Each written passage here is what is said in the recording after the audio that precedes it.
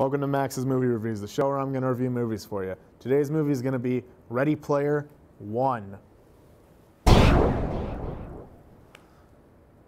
Jugador listo uno. What is there to say about Ready Player One? You know, it's the new film that's out. It's the one that's got a few people talking, especially nerds. It's Spielberg's new film, which is pretty cool because, you know, Spielberg did some good films like Jurassic Park, Jaws, E.T., a bunch of those classics. Real good films. Love them all. Ready Player One is Steven Spielberg's newest film, and it's pretty good. The movie is about a bunch of nerds in VR chat as they run around and live fake little lives to forget how much their real lives suck.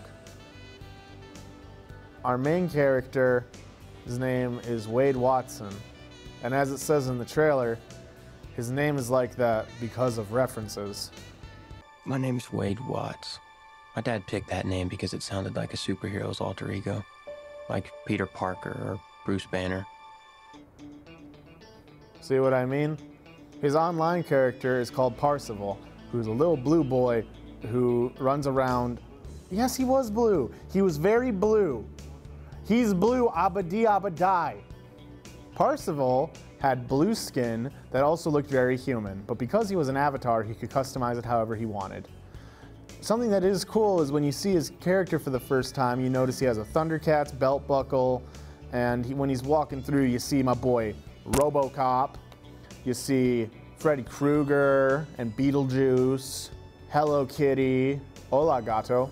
Parzival, or Wade, or whatever you want to call him, he is a nerd who enjoys 80s pop culture and gives us our main idea of what the world is. It is essentially a giant virtual reality created by another nerd who loved 80s stuff and makes it so anyone can be whatever they want and do whatever they want. He has many friends, such as a big monster that shoots people and builds stuff called H, a girl he's got the hots for called Artemis, and then two samurai dudes who are pretty cool. H is a big muscle. You're led to believe it's a him, but spoiler alert, it's a woman. In this world called the Oasis, you can change a lot about yourself. You can change your hair, your age, your species. You don't even have to be human out in the Oasis. You could be anything. You could be a multitude of 80s characters. RoboCop, Freddy Krueger and Beetlejuice, Hello Kitty. You can also change your voice, like this.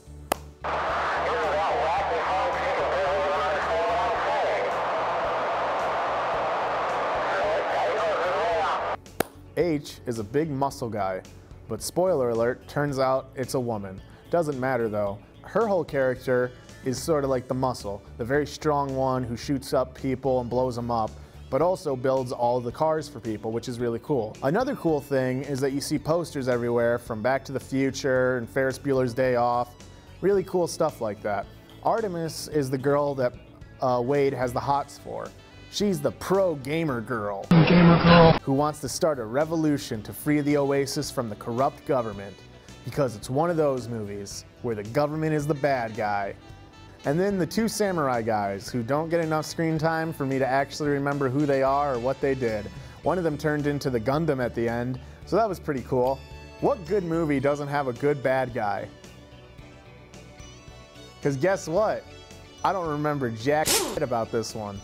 The bad guy in Ready Player One is the same bad guy who played the bad guy in Rogue One: A Star Wars Story. He's a good actor, but it's a very similar character.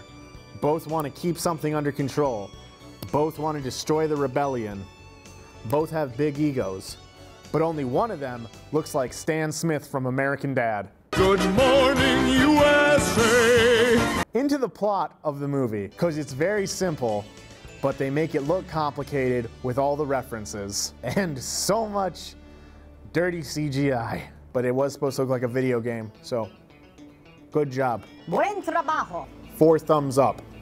So, like I keep pushing off, the whole plot of the movie revolves around this world and that the creator of it died, and he left some Easter eggs, and whoever can find these keys to get to the Easter egg will gain ultimate power over the entire world, and a whole whopping load of money. My father gave me a small loan of $1 million.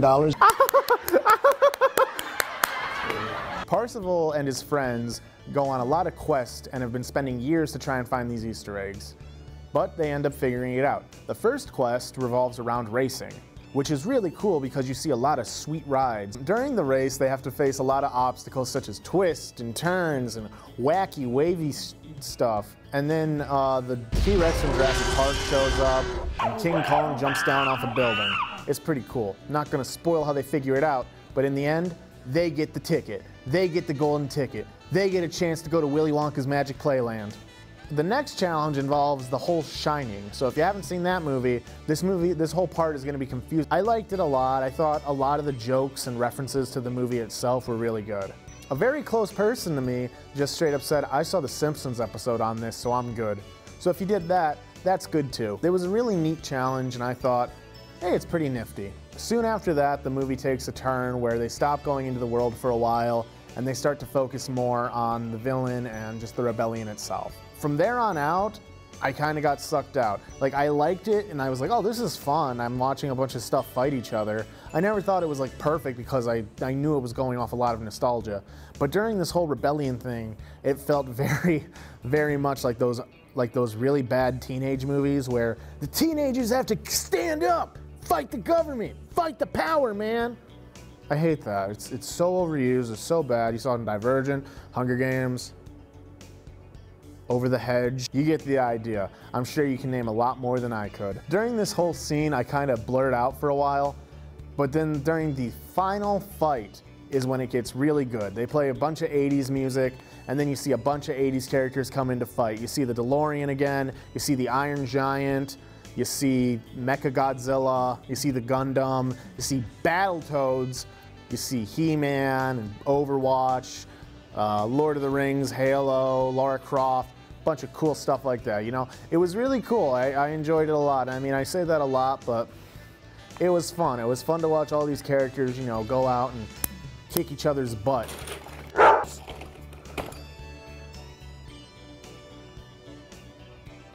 Yeah, the final challenge involves the old school Atari game Adventure.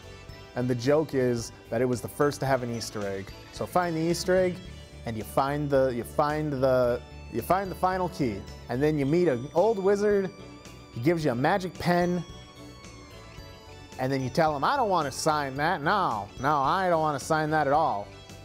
And then he takes you to a little boy's bedroom, which is weird. But then you find out he's the little boy, so it's not weird. Then he gives you some life lesson. Then you win. And that's the movie. The movie is a bunch of nerds doing nerd stuff, fighting the government, and then they win. I enjoyed it. I liked it a lot. I thought it was very fun. It's a good film to see if you like pop culture, if you like references, or you know, if you hate pop culture and you hate references, don't see it. Or if you hate like seeing a reference every 5 minutes, don't see it, I guess. But I liked it a lot. I thought it was really fun. It gives a lot of potential to other stuff. So with this review in the bag, and it's all finished and said and done, I've got one question for you. Are you ready, player one?